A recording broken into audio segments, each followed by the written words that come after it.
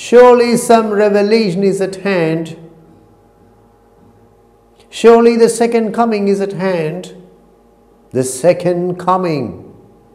Hardly are those words out when a vast image out of Spiritus Mundi troubles my sight somewhere in sands of the desert. The mind-blowing images in the first stanza of the poem suggest disintegration, disorder, destruction, devastation. It is clear to the poet that some revelation is at hand. If so much turbulence, if so much turmoil is taking place, it must be that some revelation is at hand. Some revelation is about to take place. Revelation is the unveiling of things not previously known and of things that cannot otherwise be known. What is obtained from a revelation has not been obtained earlier and cannot be obtained except through the revelation. It is possible to see the second coming of W.B.Yeats as part of the great apocalyptic tradition of the Judeo-Christian world.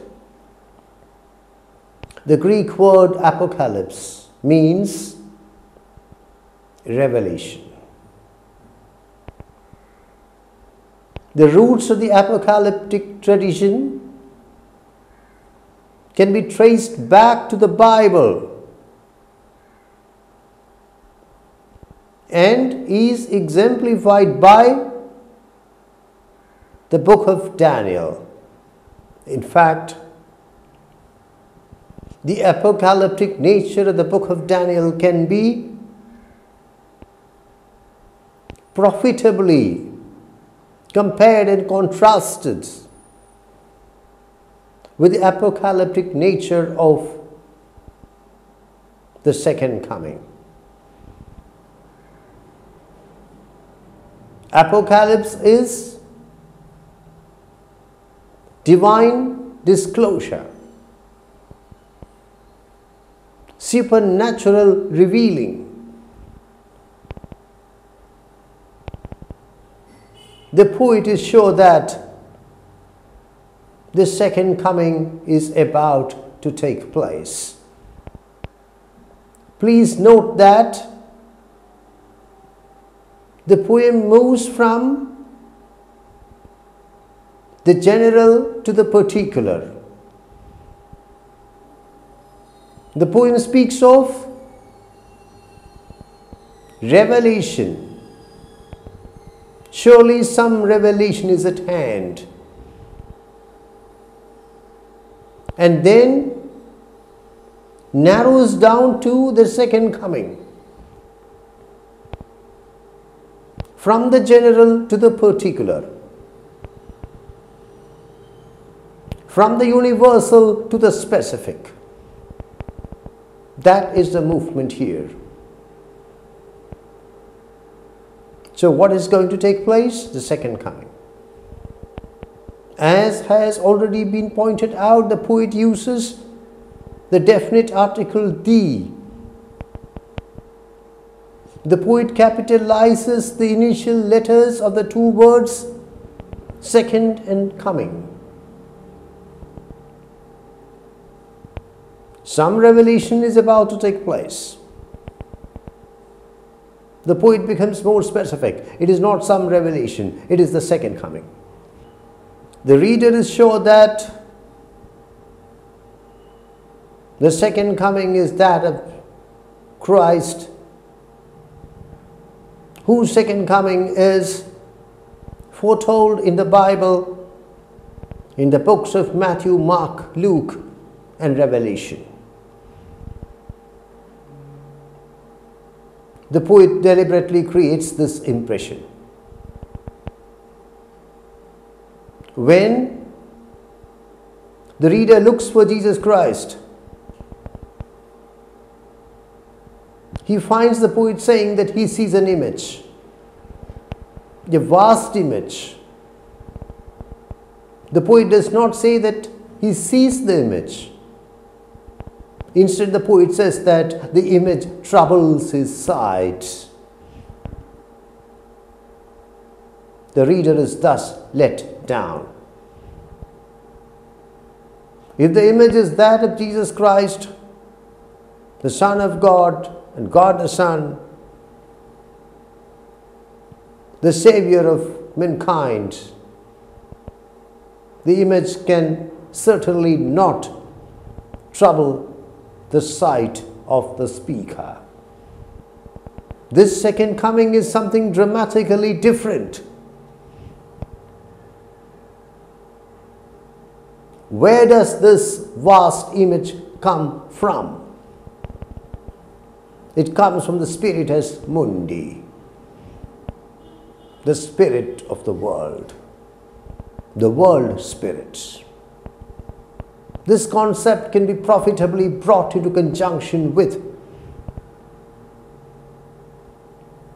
the concept of the collective unconscious developed by the Swiss psychologist, psychiatrist, psychoanalyst Carl Jung. The spiritus mundi, the spirit to the world, is the collective unconscious of humanity. It is not a concept which is easy to explain. I shall try to put it across to you in this manner. You have a mind. Your mind has an unconscious part. The mind of every individual has its unconscious part. If we put together the unconscious parts of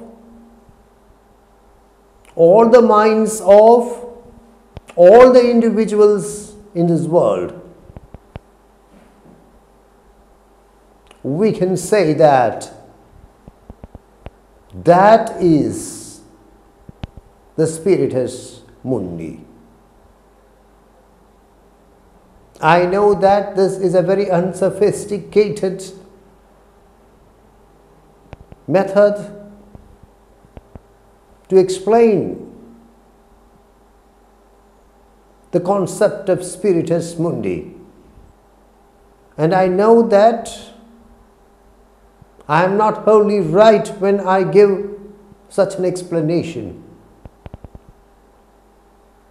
but very crudely, very fundamentally, very basically, this is what spiritus mundi is.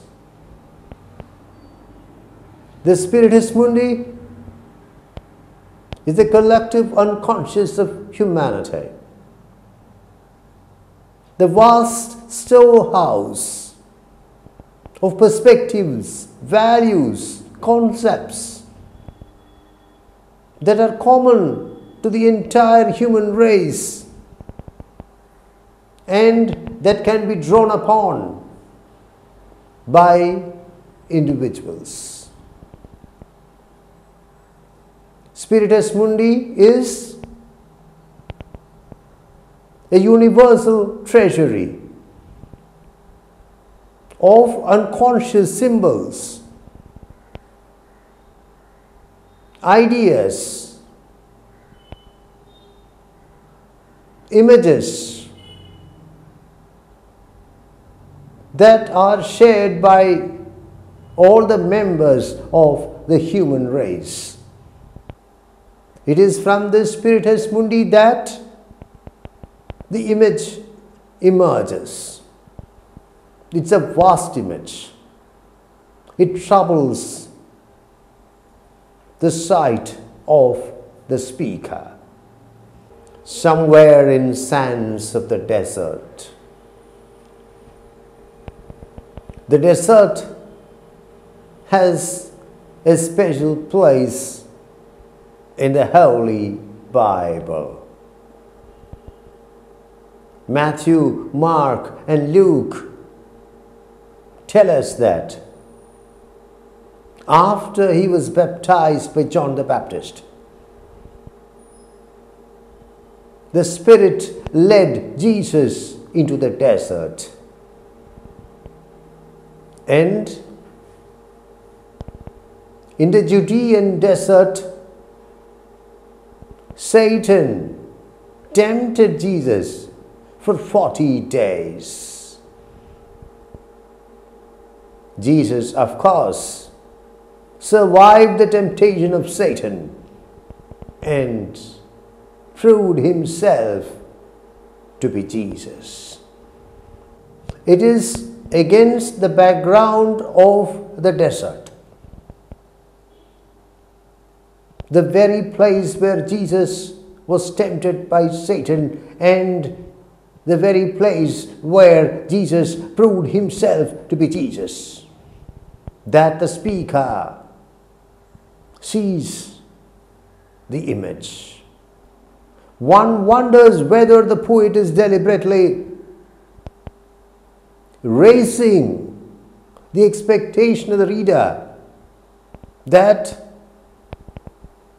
after all is said and done, the second coming could be